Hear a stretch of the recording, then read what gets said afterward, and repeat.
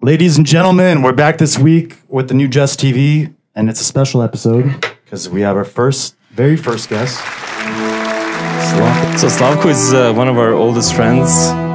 He's one of the reasons why we started making music, why we started the...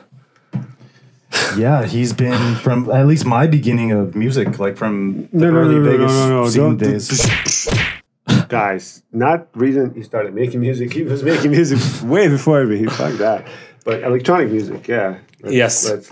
So he introduced me to. I'm gonna try to relax the situation here because you guys are so good without guests, and I think this is the last time we're gonna have a guest because I don't like guests. It's too much pressure. Like there's the audience, Enzo is right there. Right? Yeah, so I'm gonna try to be like it's my podcast.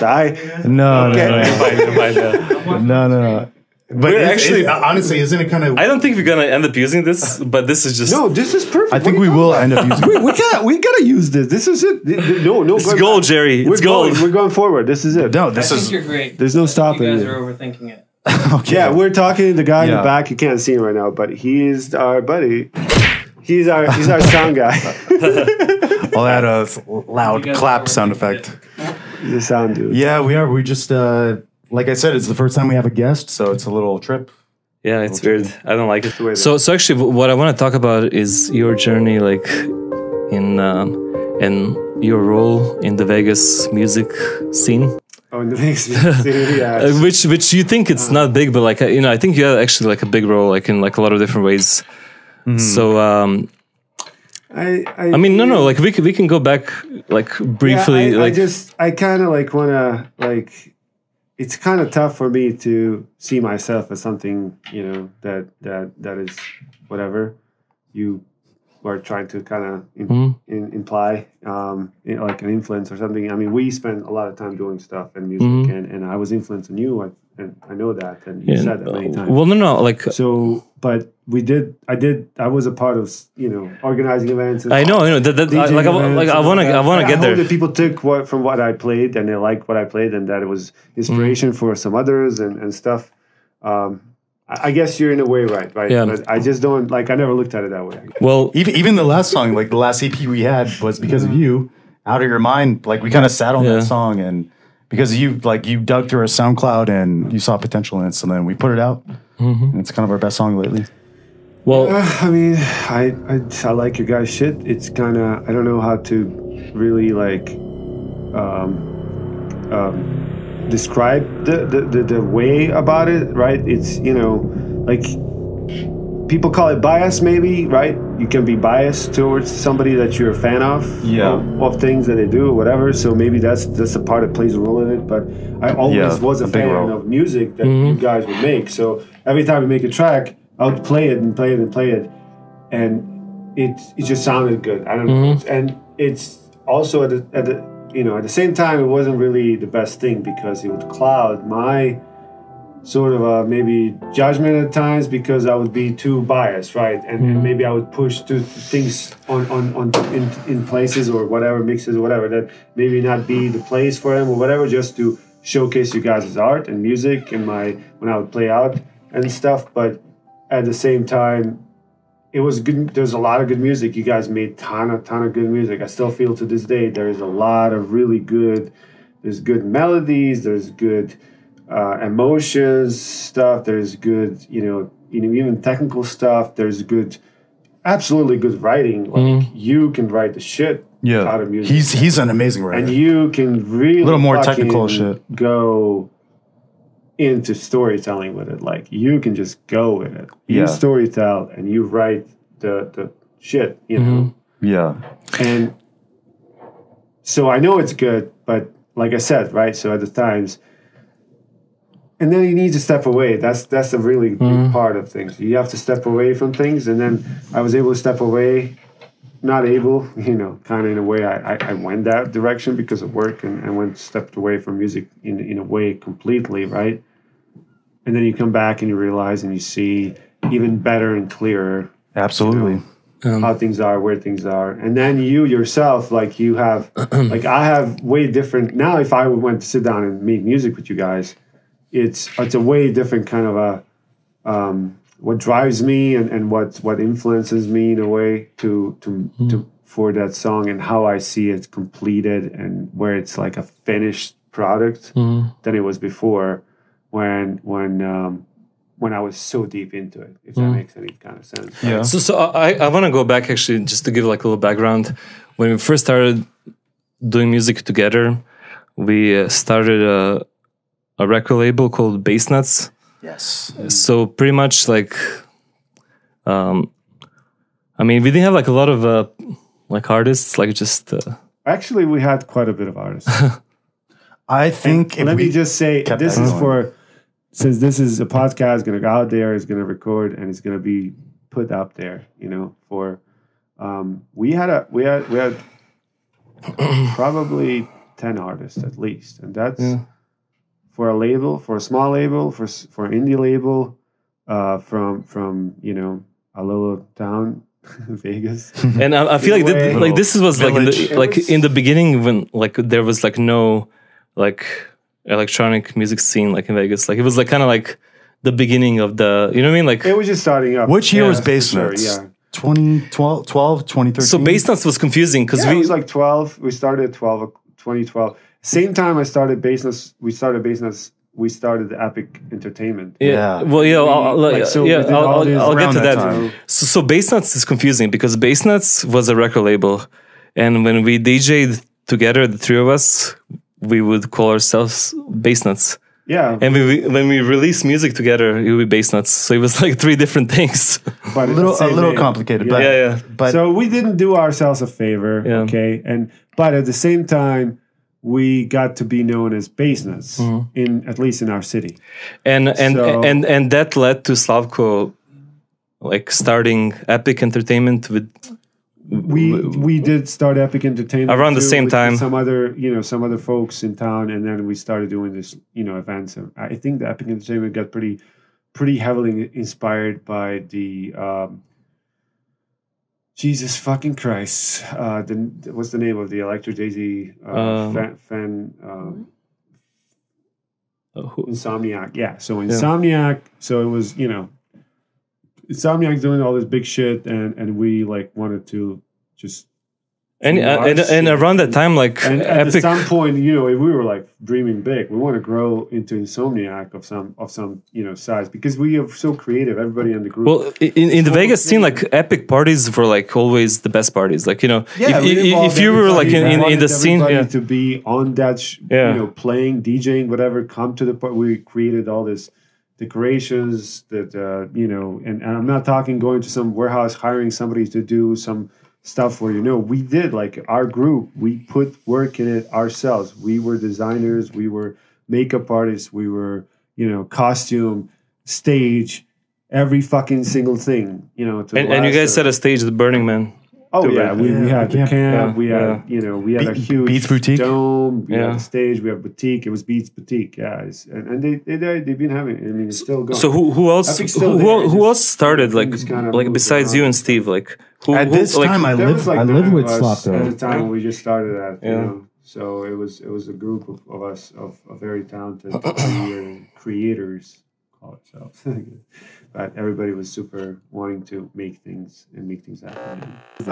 Actually, I want to talk about those guys. No, we'll talk about it. Yeah. This is the kind of shit we're at. Yeah, so we signed these kids, like they sent us amazing demo. The best demo we've had. Like it was the best cool ass demo. Yeah, so we're like, fuck yeah, like let's sign these guys. Like we're super excited, and what happened next?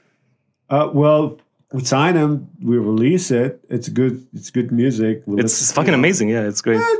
I mean, too good to be true. What is it, 11, 14? There were 14 or 11? How old 6. were they? I don't know. Yeah, so we're like, fuck. 6 and a half. We're like, it's child labor. Shit. So, Mike. Skrillex. Yeah, so we had this amazing song, and we signed this new act from Germany. And soon as we put out an EP. We put an EP. Yeah, it was an EP. First, it was an EP. And it was cool. It was okay. It wasn't okay. Let's pull things back a little bit. It was good. It was amazing in thinking that it's these kids. They're like fucking kids. Yeah, and that blew my mind thinking of that. Okay, and us being us, you know, we think we're in the thing and we know what's up there and we'll listen and all this stuff and we do. But then next time around, they sent us another EP. A new demo. It's like not too long after that, you know, like a demo. And we listened to it, and it's a fucking demo from a mix pack. That's no. Actually, we're I'm pretty sure we actually released the song, and then when we uploaded we had to pull it down. We had to pull it down because they had copyright issues. Yeah, so these little kids from Germany, they pretty much just downloaded a song that was already big that we never heard of, sent it as a demo. Yeah, like and we signed the song. We signed a song that's already out, thinking it was these kids from Germany. And let's make this clear, okay? This was signed and released through a major distributor. It's on every single fucking channel out there, online, all the stores. So you would think maybe somebody would fucking flag the shit. No. Well, it got flagged as soon as we tried to upload it. Oh, where? On YouTube? On SoundCloud. Oh, and so it took SoundCloud. That's when we knew it took SoundCloud to flag it. Okay, so it wasn't any of the distribution, any of the release like Beatports and iTunes and all these fuckers. Nobody said a word, okay, at that time at least. No, we didn't know. Honestly, like that was a pretty good, like I would definitely give them props. That was a good prank. I wouldn't say it's a prank. I don't think it was a prank. They pulled off. I think they thought they were going to get away with it. Laughing in Germany. So we're like, Berlin, you know, what's up? What are you doing? What do you think? What like?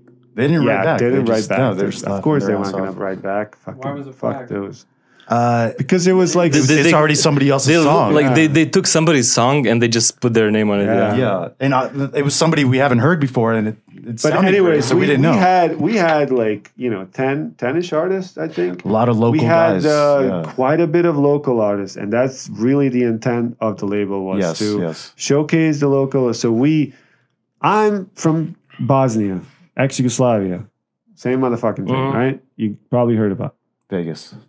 Yeah, Italian, Vegas, Cuban, all that. Spring Valley.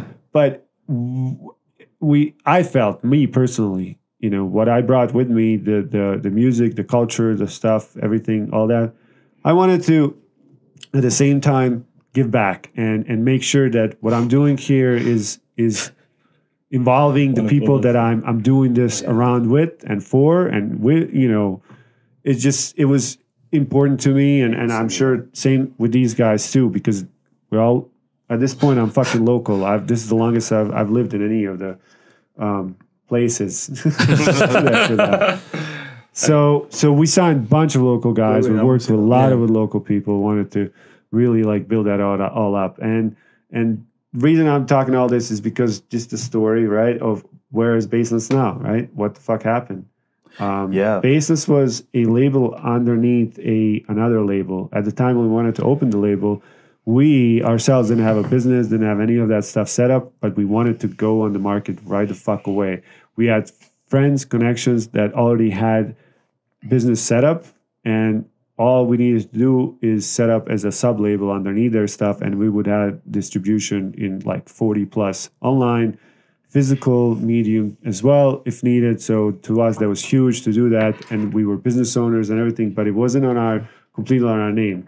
So at some point through the journey of Bassnuts, we had to decide to move things under our name. But before any of that happened, prior maybe like a year and a half, 2 years prior to that, we've just started dealing with issues with the retail.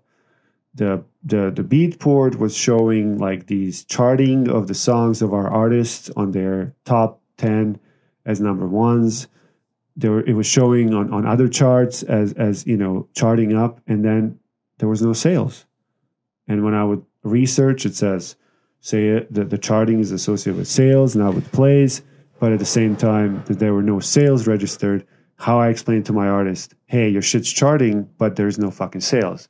And I can't do any audits of these guys, these big companies, without paying a lot of money. For what? For like 20 sales, 10 sales, 5 sales? You know what? It's not a lot of money. We're indie, small label. Okay. So at that point, you know, we all just said, look, we're gonna scrap bass nuts. We're going to pull everything down, give people all their songs, give them all the money earnings that we can pull, everything, all that. Just stop it for now. Understand how to do this better. All right, Slavko. So I want to switch it up a little bit. Like, I feel like we've been talking too much about music. Okay. Yeah. How do you feel about eating ass? Let me just... thank you for bringing this up. I'm going to say it right now. All right. Because this, for our viewers out there, I really hope that Mike gets rich. Yeah, so both years that we played EDC, we got booked like the last second. Yeah, it was Phil from Dance Rats. Yeah, it was just one of those. Like, So it's like, cool. Yeah, let's go. But no, but he came through. Like, no, Phil was cool. Like, he didn't. No, I can't say.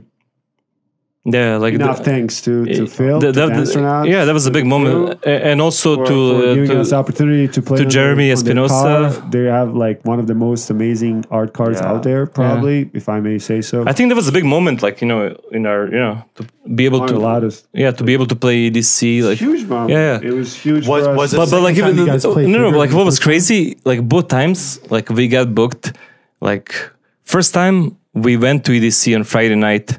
And, we started talking to Phil, who is the main guy from Dance. So we like, first time we got booked, we went and the car was like some sort of in the center between like these 3 or 4 stages. And there was like a fire breather shit right in front of it. Yes. So, there's people coming between these stages to take a break in there. So that was so fucking awesome because the art car wasn't like somewhere on the side where it's like in the dark and like you're like, some people might come through. Oh, no. Yeah. It was like so right there. Center, right? Yeah. And we come and we're supposed to go on, and I think it was 11 to 12 spot. I'm almost confident it was 11 to 12. It was. No, but 1 to 2, but it was like somewhere around that time. It wasn't too late. It wasn't too early.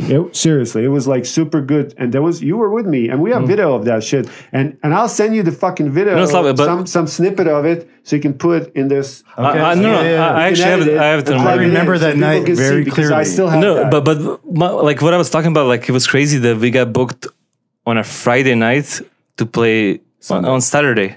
Like like night before we got. What was Sunday? It was Sunday. Oh yeah, so like Sunday. We were fucking. Yeah, it was the closing night. Yes. Long Monday morning. So I take this fucking back now. It was not 11 to 12. It was not 1 to 2. Probably 2 to 3. 3 to 4. 3 to 4. It was closing. Was fucking closing. Yeah. We closed the EDC. Do you remember? We closed the fucking EDC, and we come there. Let me just say this: we come there, and there's some asshole mixing, and this fucking dick ass like, no, I don't want to get off. I don't want to get off. Yeah. And we had to go chase the people that help, want us to come and play, to book us, the owners, all this shit, to come up there to like get this fucking asshole off. I don't even know who the fuck this asshole is. It was high as fuck. But anyways, finally got him off because he just was a buddy. And you know how sometimes it goes, like, I'm a buddy, who's going to fucking do my shit. 3 hour set. Dude, you got to get off. So it took some time to get it convinced, even from the guy, that Phil and the guys, to get him off the thing. And then we get on and we start DJing. And the crowd, first we have our friends. There's like 2-3 rows of people. By the time we're done, there's like 10, 12 rows. People are crazy yelling because we're last stage to keep going. Because they have control of all the other stages where they shut the music down and we're still fucking going. Yeah. We're still going. We're the last stage on the EDC playing music, and they're like, stop the music. We're like, okay. And also, like, I remember, like, we around that time we just started working with our friends Split Breed, and like. The big thing, we did like a couple of tracks with them, like some remixes. You did that song Sirens. So we brought them out, like, and they bring like a lot of energy, I think that was it was cool. They came out, like, it was a big moment, like, for them and for us, and we were still friends, but that was like a big moment. Very big moment because we actually brought them out. But I remember being on stage. Kalani and Tawi were there. Like, looking back, I saw just like a full, like the actual main stage of EDC was just 20,000 people. It was mind blowing. That was right next to the stage we played. Yeah. But I was gonna say, as soon as we were about to play, the guy playing before us, he was going to announce us. So he asked me, what's the name to announce? But the way he asked it, he asked, what's my name? So I said, Basis. I didn't know he was asking, like, what's the next name of the DJ? So he's like, next up, it's Basis on the decks. And it just kind of fucked up the shit because there was all three of us. But then the way the set ended was very traumatic. Oh yeah, it was. It was. Well, you guys. So I don't know what happened. I was the only one up there. He left. He took off. You were staying with me. Yeah, I took off. I think I was the only one up there. No, there was some. Why I was skipping? There was something. Of food on the CD. Yeah. Literally. There was like a little crumbs on the CD. Oh my! I was DJing EDC and the songs were skipping. So the worst thing that could happen, but at least it happened at the end of the set. At least it happened when you weren't on stage. Yes. So we started playing the last song, and like the CD starts skipping because there's a piece of food like on the CDJ. And I'm like, we're shit! CDs, guys. Okay, if that tells you anything, we're still using. Oh shit! CDs. Like I'm out of here. Like I'm done. But you guys pulled it off. Actually, it turned out. No, you were laughing at us because it was skipping. You were like in the front row laughing. Anyway, like on that note, I wanna end this. I want to finish it. We're gonna actually finish like this. Because Slavko's gonna be in town, so we're probably gonna have him like again. Like, well, no, I can just be you, and if you leave. Yeah, I'm gonna leave, but well, I can just go and sit and I'll be Dragisha for the rest of the podcast. I think the seat warm. I think we can pause Enzo, it. you can. No, we can pause it and then No, let's not pause. No. Let's not pause it. I'm gonna edit. No, cut it out. No, let's listen because we don't want our episodes more than like 20-30 minutes, so you guys can actually film like another one as a different episode. Oh, okay. Yeah, whatever happens, I'll figure out. Yeah. All right, so we can just. Can we just record the ending so you can mix it in? What's the ending? So we're gonna leave you guys with one of the new tracks. It's actually a remix of one of. Doesn't want me to be. It's a remix by our friend Travis. Shout out. Shit, you guys gonna get to hear what I haven't heard yet. Yeah, it's gonna be our next release of the song Out of Your Mind. Snippet of it at the end of the podcast. So this is Out of Your Mind remix. Check it out. Out of your